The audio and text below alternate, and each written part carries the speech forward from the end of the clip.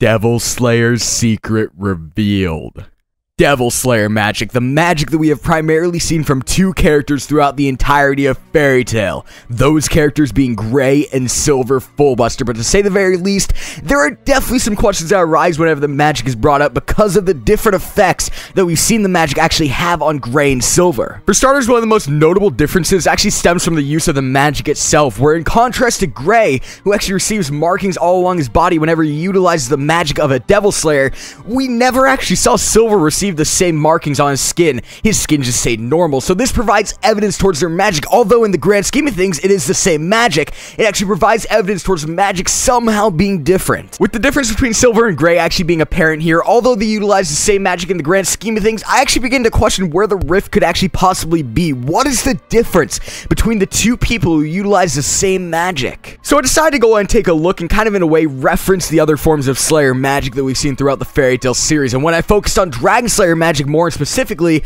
I actually came to a realization the fact that there are differences among the Dragon Slayers of different generations. Example being with Dragon Force, unlike the first and third generation Dragon Slayers, the second generation Dragon Slayers, to our knowledge, actually lack the ability to go into Dragon Force. Then taking a look back at Devil Slayer magic, I actually began to question if, much like Dragon Slayer magic, the effect the magic actually has on the users varies based upon the generation the user actually falls under. However, the question is, if there were numerous generations of Devil Slayer, much like in the case of Dragon Slayers, what generation exactly do Silver and Gray fall under? Now, in the case of Silver, I actually do believe that he would most likely be a first generation Devil Slayer, seeing as much like a first generation Dragon Slayer, he actually physically went through the process of learning his magic. Now, if Silver actually was a first generation Devil Slayer, if a thing like that exists, this could actually mean that Silver was taught the magic of a Devil Slayer by an actual demon, much like Natsu was a first generation Dragon Slayer and was taught the magic of a Dragon Slayer by an actual dragon.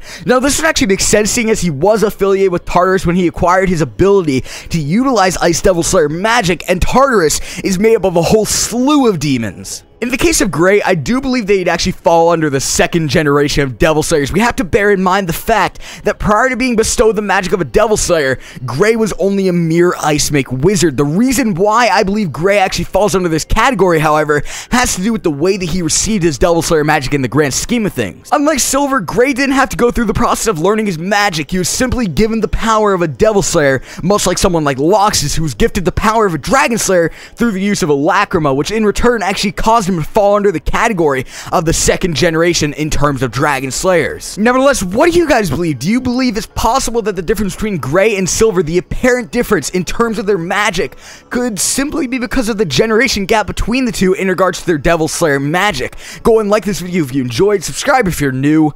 Peace.